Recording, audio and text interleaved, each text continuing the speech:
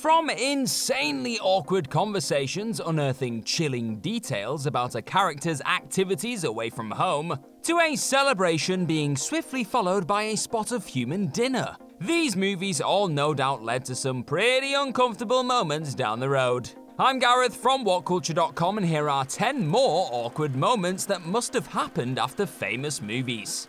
Number 10, the kids survive the park, but the divorce is still coming. Jurassic World. As the long-awaited return to all things Jurassic Park, or in this case, World, reached its exhilarating conclusion, luckily the two sprogs that we'd been following for much of the dino chaos had survived to flee from pterodactyls another day. However, once the dust had settled on this apparent happy ending, equipped with the two Mitchell lads both being safely retrieved by their parents, one rather depressing fact soon sank in for those actually invested in their backstories. It's mentioned during the flick that the boys' parents are in the midst of getting divorced. Despite the fact that their mum and dad appear to be comforting each other as they arrive to take their children as far away from Isla Nublar as possible at the end, there's still no sign of their divorce being off the cards. Sure, they've just survived being hunted by prehistoric monsters, but that won't save them from some deeply uncomfortable and rather crappy days ahead, as Gray in particular struggles to adapt to this new scenario.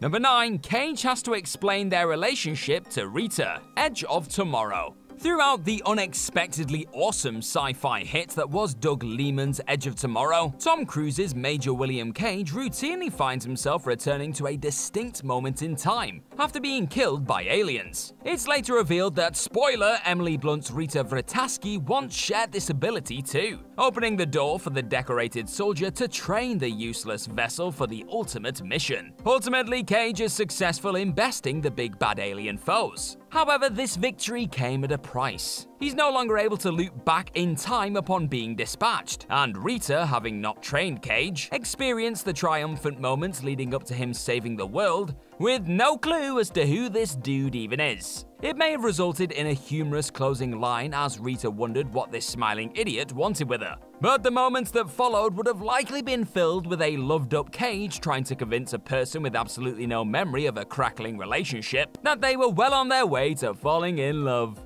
Better him than me. Number 8, Jason reveals the truth about his mother, Us. As far as closing zingers go, Jordan Peele's Us may just have delivered one of the finest in modern movie history, as his doppelganger horror feature rode off into the sunset. In the wake of a mesmerizing duel between Adelaide and her underworld-dwelling counterpart, Red, the former manages to best her enemy and link back up with her traumatized family to drive away from the carnage. Yet all isn't as it appears. Jason, Adelaide's youngest, had been present for his mother's murderous victory in the underground facility, and clearly sensed something was up from the minute she brutally snapped Red's neck. Judging from his concerned look as Adelaide drove on, Jason seemed to realize that the woman he was sat next to was in fact Red all along, with the OG Surface Adelaide being swapped out in the funhouse all those years ago. Sure, she's still technically his mother, but you can bet it won't be long before the type decides to spill this secret to the family. And then what?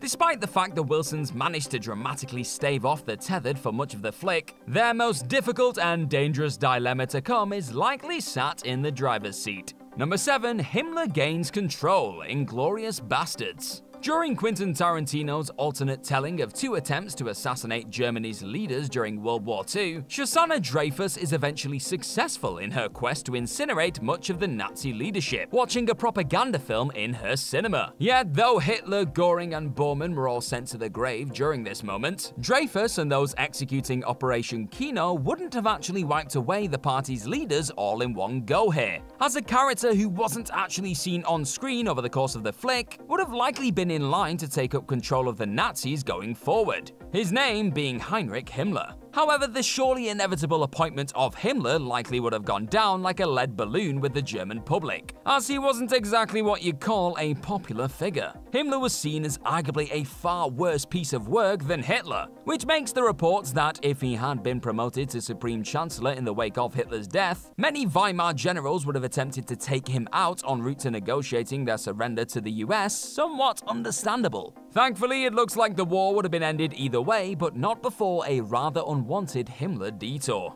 Number 6, Jane and Ricky go to prison, American Beauty. While Sam Mendes' American Beauty can make for a difficult watch through a 2021 lens for a multitude of reasons, it still comes equipped with one of the most shocking endings of its time. The sight of Kevin Spacey's Lester Burnham having his brains blown out before he's discovered by his daughter Jane and her partner Ricky. However, instead of the feature ending on a monologue delivered by the recently murdered Lester, the original script, written by Alan Ball, revealed that things took another turn in the wake of his demise. This version of the project would have seen Jane and Ricky being sent to prison shortly after discovering Lester's body, with Ricky's father Frank framing the two for his murder. Their high-profile trial and a number of other elements from this original script were all filmed, but Mendes ultimately decided to trim them from the feature in the end. Ball would later admit that the feature worked much better without these later occurrences, but it doesn't change the fact that sometime in the slammer for a crime they did not commit was incoming for these unfortunate teens.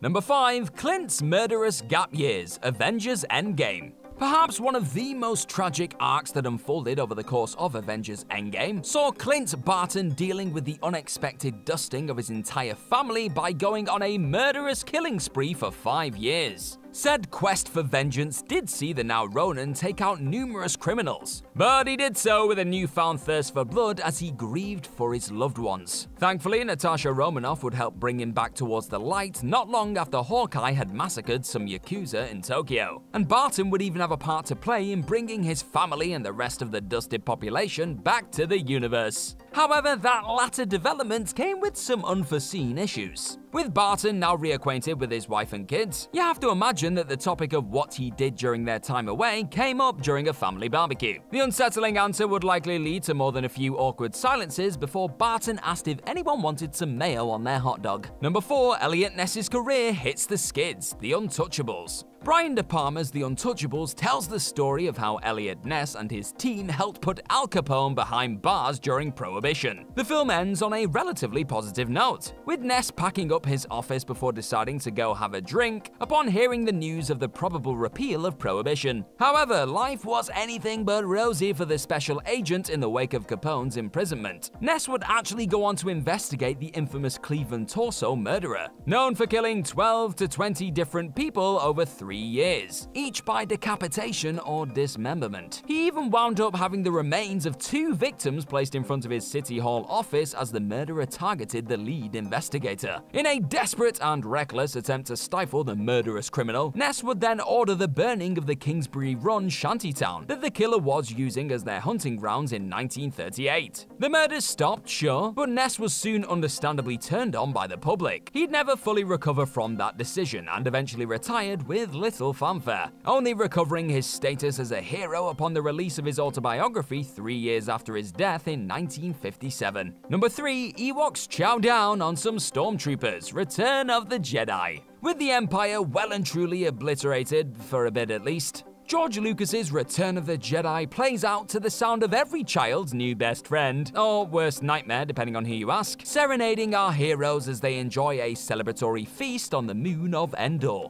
However, once you get past the joy and glee shared by the rebels and their new furry companions, a rather harrowing truth begins to rear its head. As we witnessed earlier in the film, the Ewoks aren't a race known for thinking twice when it comes to cooking up whichever unwanted guests come for a wander around their forest. So this means that in the wake of the film's epic final battle amongst the trees, the Endor natives would have more than likely opted for a spot of stormtrooper stir-fry to ring in the new era of peace across the galaxy. You can therefore bet that the mood would have turned a little bit awkward upon Luke, Han, and Leia being offered some rather familiar-looking nibbles as the celebrations wore on. Number 2. Now what? The Graduate. You could not have wished for a happier ending, could you? Just when it looked like Dustin Hoffman's Benjamin Braddock had lost out on his chance to steal Catherine Ross's Elaine Robinson away at the altar, the two managed to break free from the ceremony and run away together thanks to a perfectly timed bus. Yet as the two lovebirds finally have a chance to catch their breath, the cold, hard reality of their shocking decision begins to set in. Hilariously, this visual of the pair clearly being overwhelmed by their choice was captured by complete accident, with the film's editor directing this shot and completely forgetting to call cut earlier.